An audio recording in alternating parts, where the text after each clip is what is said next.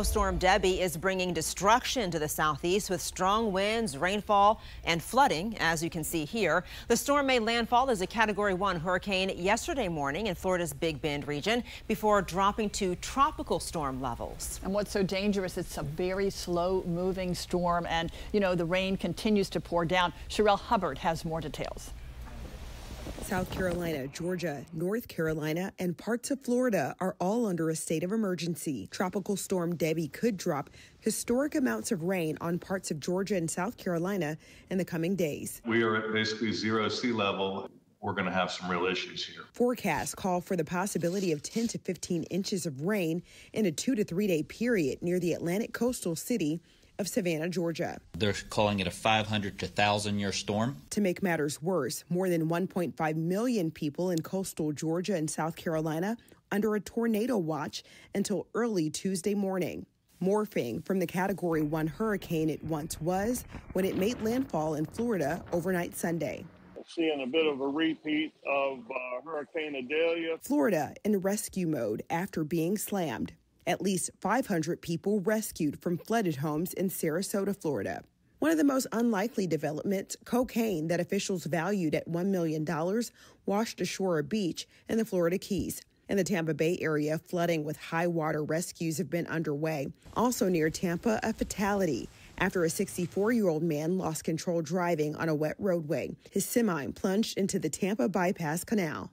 That is the #1 way where we will see fatalities, is by people being out on the roads. Residents are being warned to stay inside and avoid floodwaters. I'm Sherelle Hubbard reporting.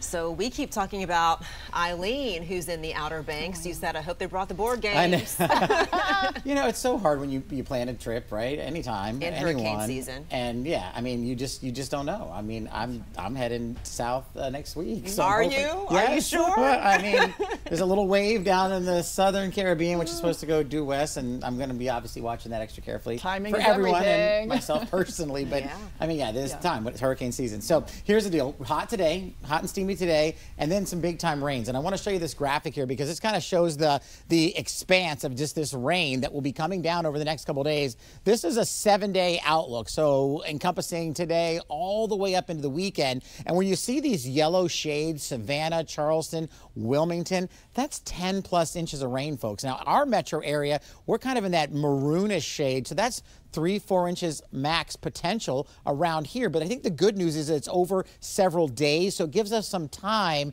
so it's less of a flooding concern, if you will. There's the center of circulation this morning. Those winds at 45, gusting to 60 miles per hour. You can see the expanse. I mean, the outer bands are even coming into southern North Carolina. But here's the problem. This storm here is slowly moving. So between today, tonight, and even into Wednesday, it barely moves much through the Carolinas, so it just kind of sits over the same area for an extended period of time, eventually working its way northward and crossing down to our south and east, which is good because that keeps the strongest weather down to the south and east, but definitely could bring us some appreciable